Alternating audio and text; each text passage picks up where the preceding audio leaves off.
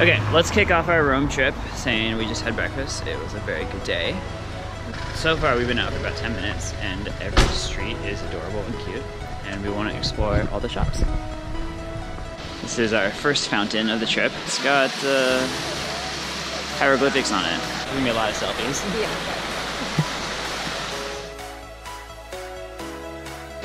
Free water, I guess.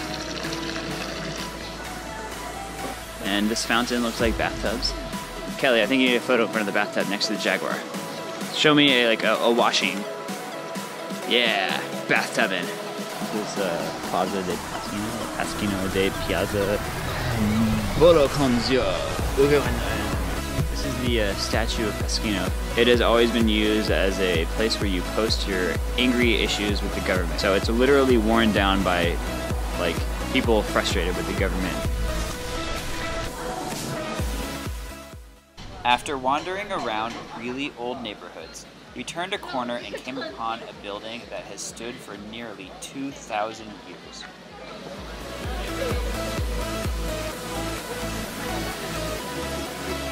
Shall we go to the Pantheon?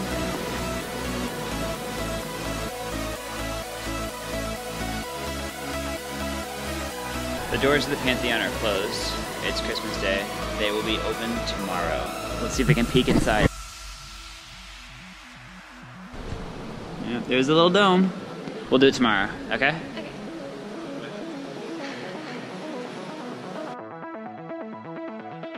So Marcus Aurelius used to be on top of that, and then they changed it to Paul. Good job, Paul. A few blocks later, we reached the Trevi Fountain. I wish we will return to... You're not supposed to say it. Oh, okay. Well, at least I assume so. Ready?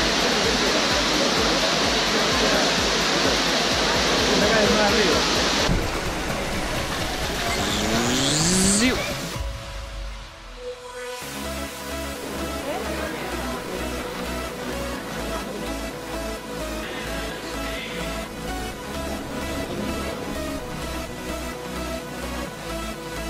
This is the synagogue. Here's the menorah.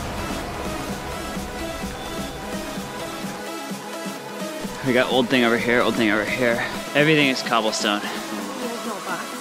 There's an ancient box, a Roman box. Show me how to build those boxes. If there's anybody that set a precedent for how to build boxes, it was the Romans. We're in line to look at a hole.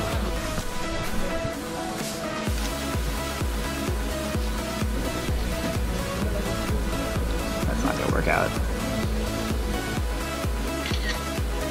Yeah, I couldn't get the dome.